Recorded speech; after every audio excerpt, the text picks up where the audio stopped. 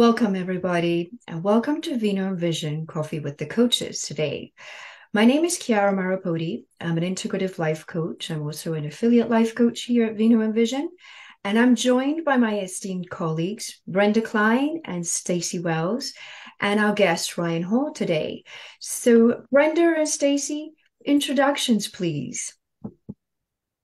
Well, good morning. I'm Stacey Wells. I am a certified life coach with Vino and Vision and also a team lead and part of the leadership program here. Hi, Thank you. I am Brenda Klein, and I am a certified camp coach with Vino and Vision and affiliate coach. And I am also a team lead and part of our leadership team. And then I would like to introduce Mr. Ryan Hall, who is also a certified boot camp coach with Vino and Vision and is one of our colleagues. Go ahead, Mr. Hall. All right. Thank you so much for the invitation to join y'all here today. I'm Ryan Hall. I'm an author, certified boot camp coach along with Brenda. And yeah, really excited to be joining y'all here today.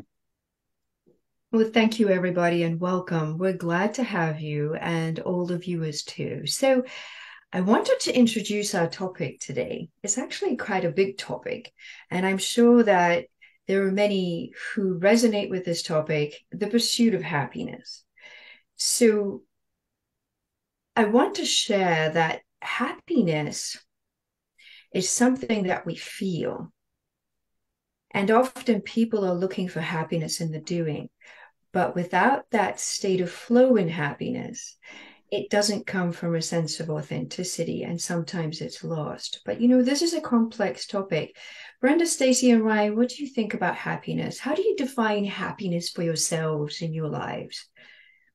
Um, Me personally, I believe happiness comes from within, and a lot of us spend so much time in our lives trying to seek happiness from outside sources, whether it be from other people, whether it be from things, from the things we eat, what we may drink, and really happiness is down within ourselves and how we feel about ourselves, and not necessarily those outside distractions that we believe bring us happiness. I agree. I agree. What about you, Brenda? I would have to agree. I think that happiness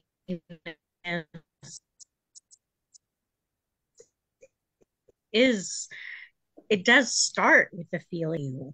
Are you seeking it from somewhere else? From, like Stacey said, are you seeking it from other individuals?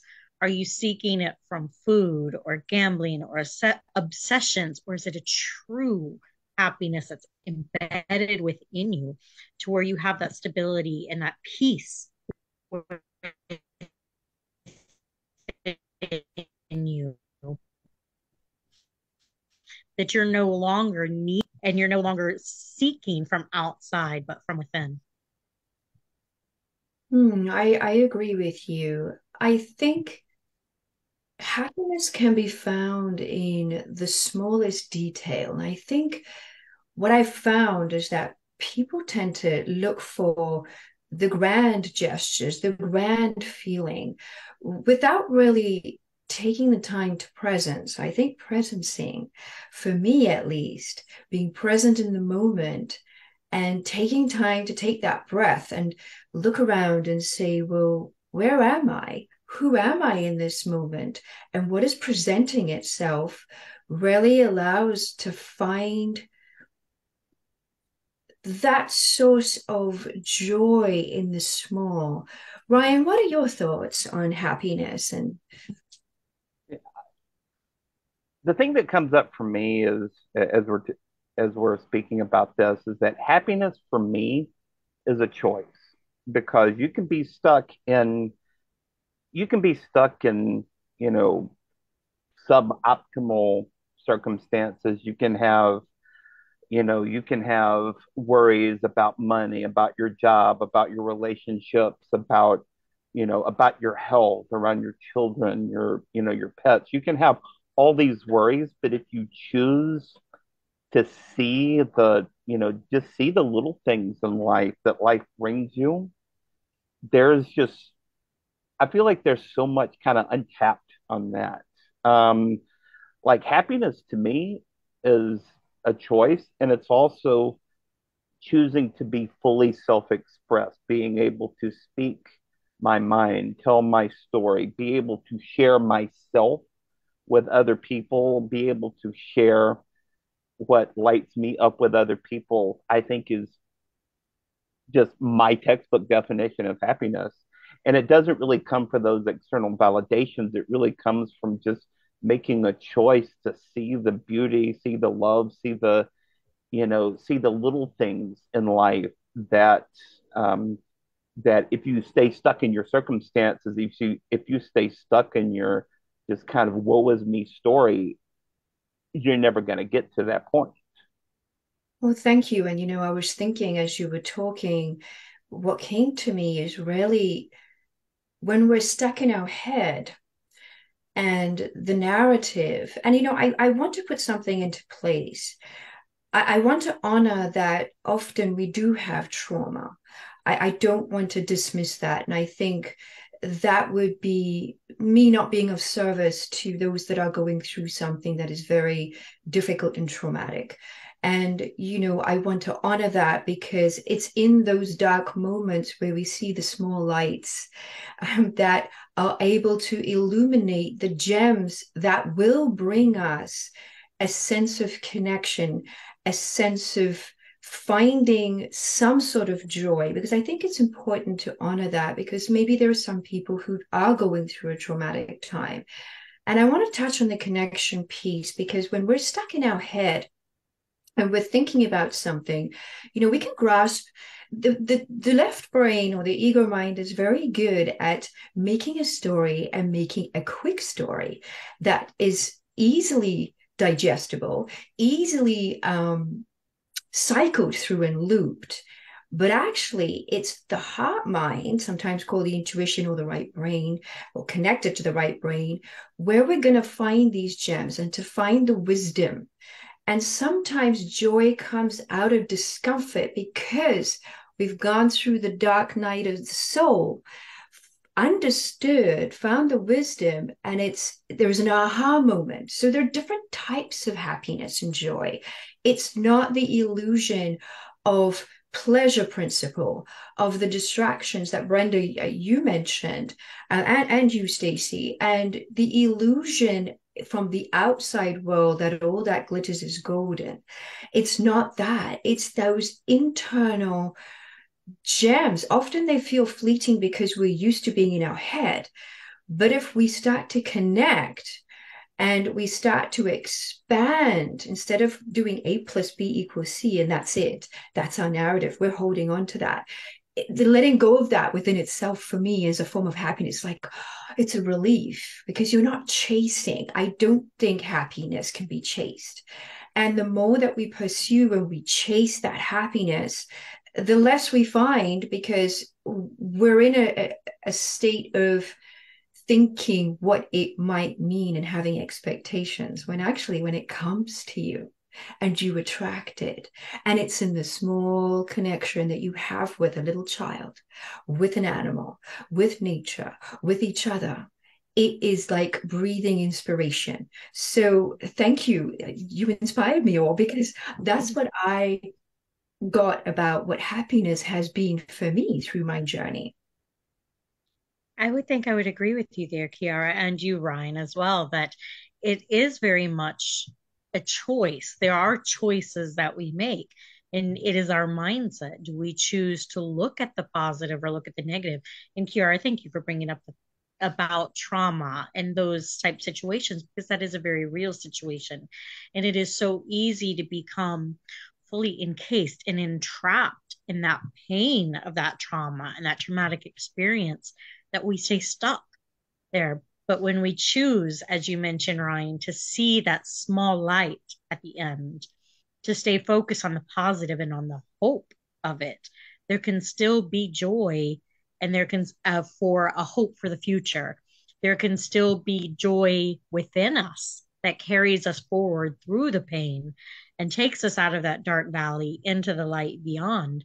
So that once we're beyond it, we're so much stronger for it because we held on to that hope. We held on to that positive perspective even through the pain, because I hate to go back to cliches, but even the finest gold is refined in fire. And diamonds become diamonds because they're under immense pressure for eons before they come up from the earth to be what we now see as something so beautiful. And I think that happens with us as well. We go through painful situations, we go through those dark valleys, we're held to immense pressure. But how do we respond to it? And how we respond to it is that choice. Do we hold on to hope to get us through, or do we allow ourselves to be suffocated by the pain and to move forward? Because there is joy at the end if we hold on into that light, and it starts from that within. I love that. I want to ask each of you, if I may, when we're in a space of hopelessness, how do we find under pressure that spark? Because it's all inside of us. In that moment, it seems dimmed, but how do we find that one spark of hope and the resources? Because I feel that, we have community, and that's what Vino and Vision is really about, a community of like-minded individuals who are also here to help themselves and others through their journey. So what would be one thing that would really be a support for somebody to reach out, that they can find that spark of hope in the darkest night of their soul, so that they can begin to believe again? Because I think with happiness and joy, when we've lost the belief, it's easy, like you said, to get stuck in there. So what would be one thing that you think would be useful or supportive when we're in that state?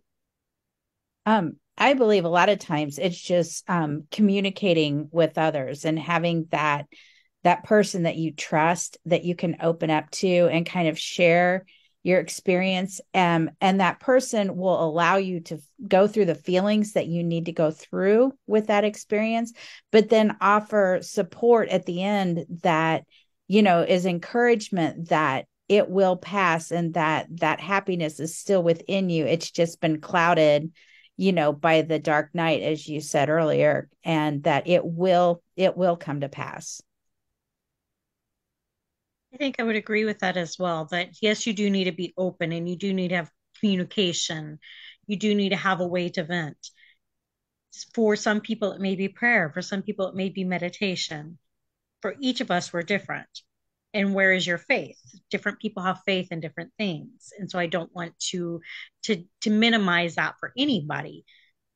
And even though I would say you don't need the external validation, sometimes it helps to find those outlets, those little mental breaks, not a break from reality, but just a way to just allow the spirit to calm for even a short time. If it's Chiara, you with your horses, or Yeah. Ryan, you in writing, or Stacy, you in doing your yoga, or whatever it may be. For each of us, there's something different, but there's something that brings us joy in the doing to help, I guess, supplement the feeling and to push that feeling along to help us find those outlets to the dark night in positive ways without the external validation and without finding negative sources like alcohol and food and gambling and those things that become addictions and vices that hold us stuck in a place. How can we find positive ways to do and to feel at the same time? Oh yeah, I love that. And if I could just kind of piggyback on that, there's really two things that came to mind for me. When you're really kind of going through a dark place, going through some dark times. Um, just keep your eyes, keep your ears, and keep your heart open.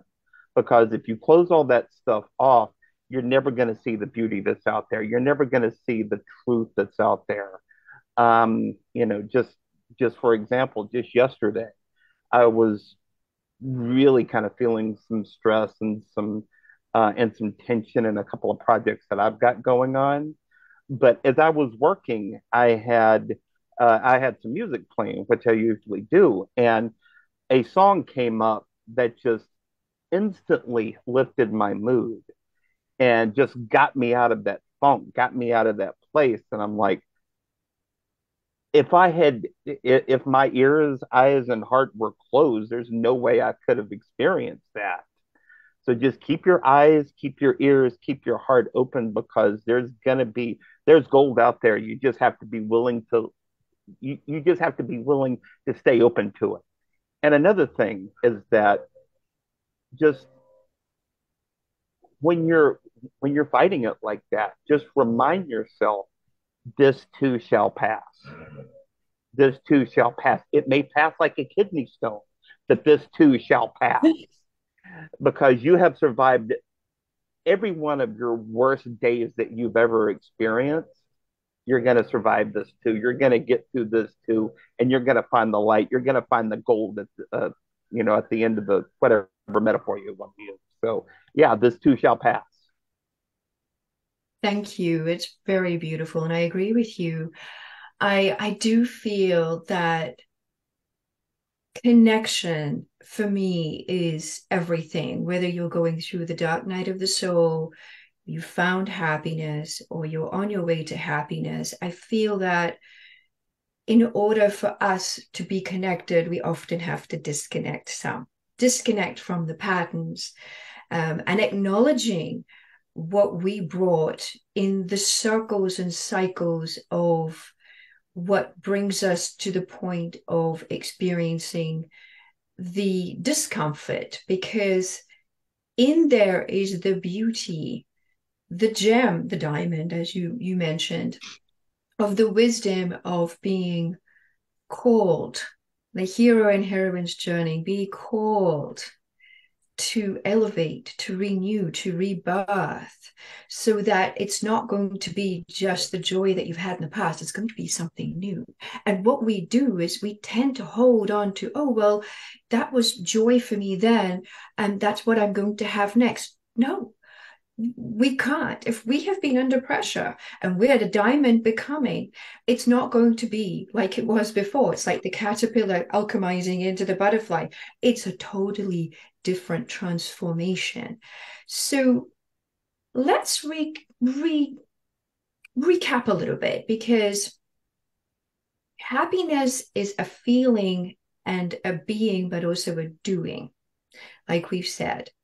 And in finding connection to presencing, connection to music, connection to faith, connection to others who are there to hold us, either walk in front of us, beside us, or behind us, and that we feel supported and safe. I think that is, when we're walking on coals, it's not going to be forever. And when we get to the other side, I did that. That was me. And so there are different types of joy and happiness and feeling, and connecting with that which really resonates with the truth of love. Because I think love is everything. Connection and love are intertwined.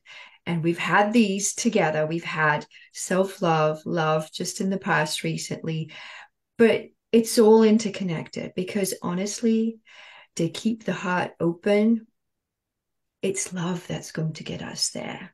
It's a state of joy. In traditional Chinese medicine, they say that joy is actually a feeling from the heart. So we're coming full circle with all of our sessions.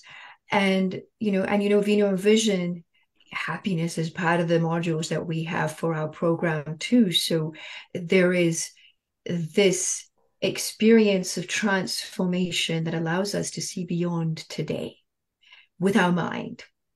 And so, I'd like to invite you to drop a gem that you feel you'd like to leave with everyone listening to this about our topic today of happiness.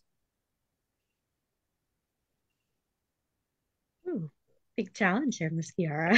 Yes, definitely. I will start. So, and this is good.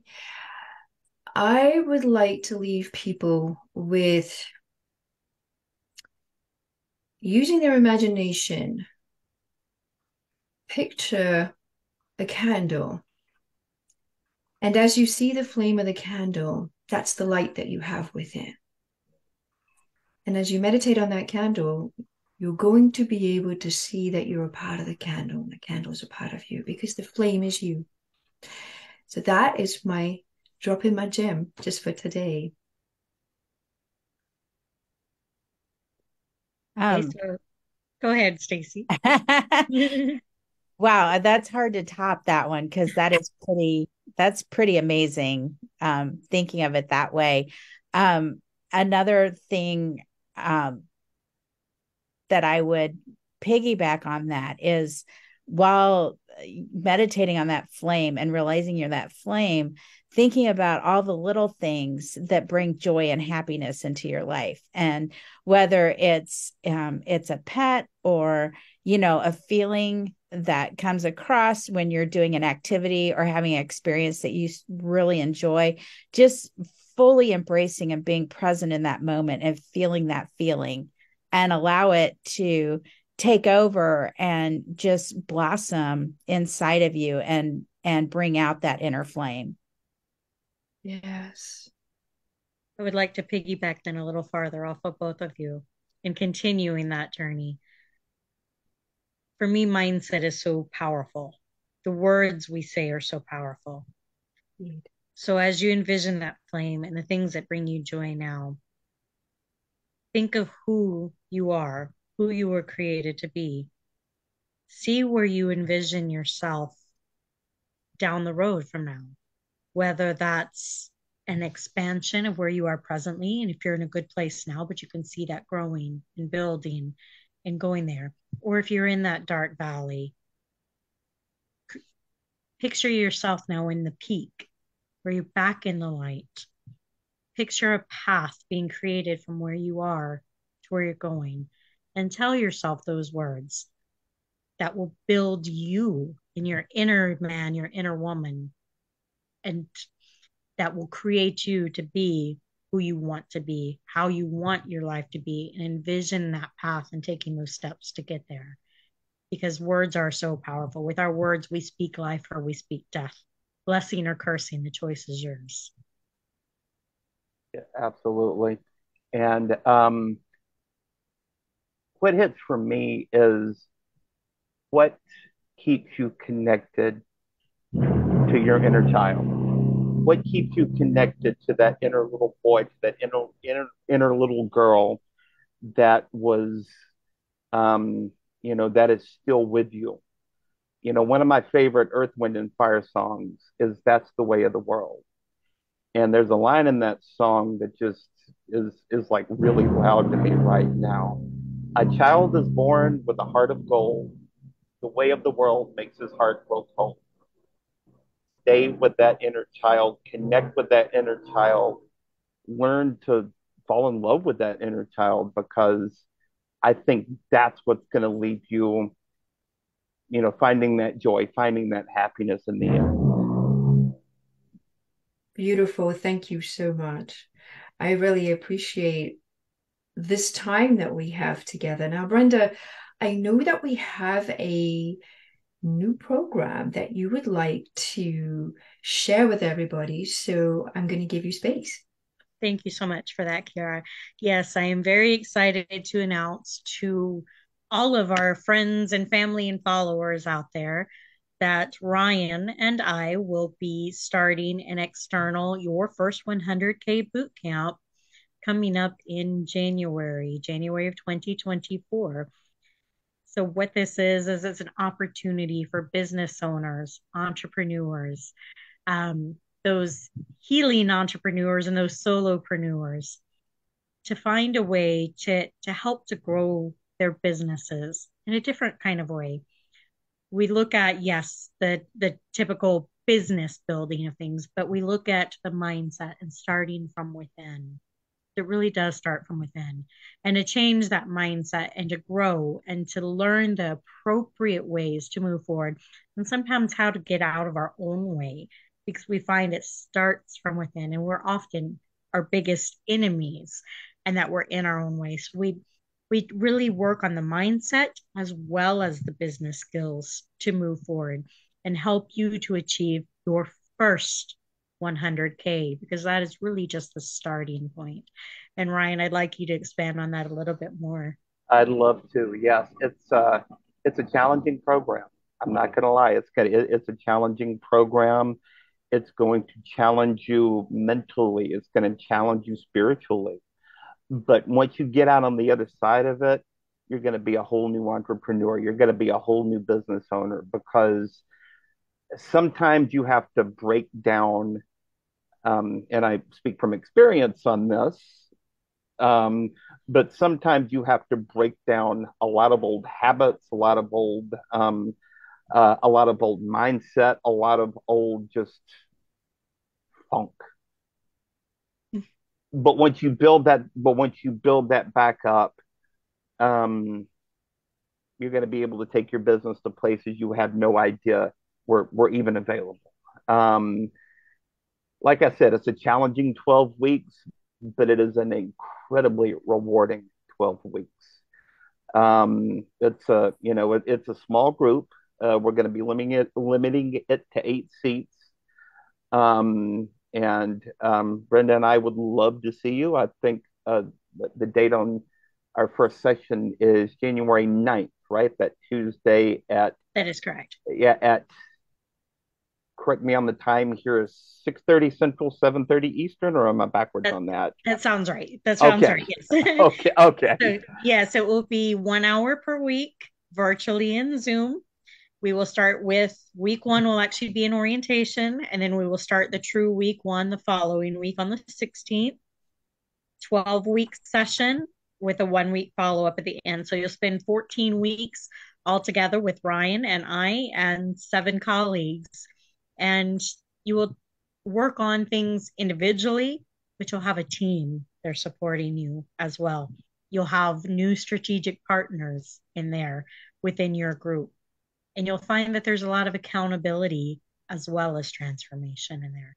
And I think it will be a very positive experience for anybody that is up to the challenge.